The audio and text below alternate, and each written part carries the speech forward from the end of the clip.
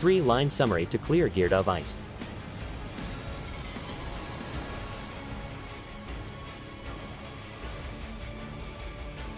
Upon entering the room, a jump strength buff is given and ice blooms are created.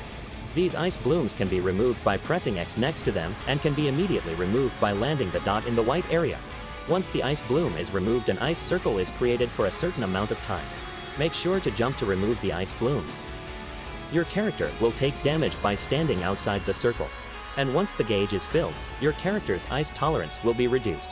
Remove all the ice blooms within the time limit to clear the pattern. Make sure to jump while moving to remove the ice blooms. Once you remove all the ice blooms in the room, Gherda will fall into a groggy state. If you fail to remove all the ice blooms, Gherda will deliver a powerful attack.